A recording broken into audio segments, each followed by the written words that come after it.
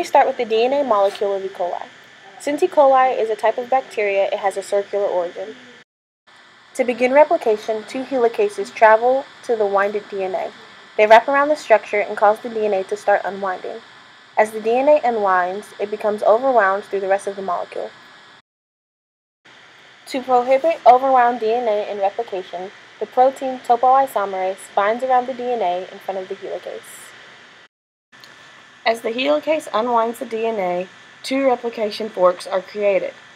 DNA replication will begin in both directions from 5' to 3' at each fork.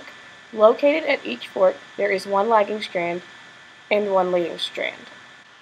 The leading strand proceeds from 5' to 3', while the lagging strand progresses from 3' to 5'.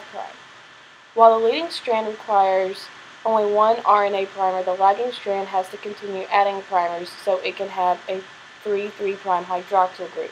To begin the process of replication, RNA primers bind to the single-stranded DNA and makes a primer that will transcribe the first sequences of DNA. Next, the primase is removed and DNA polymerase III binds to the free 3 hydroxyl group at the end of the RNA primer.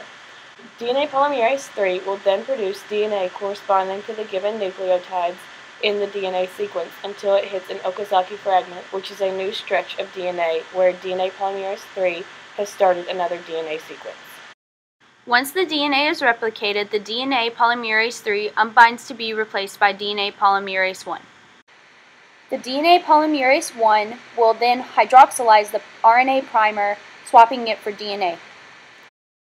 Finally, DNA ligase will catalyze the formation of the phosphodiester linkage that will join the various Okazaki fragments together. This continues through the entire DNA molecule. At the end of DNA replication, there is two DNA molecules. Each contain one parent strand and one triplet strand. That's all, folks.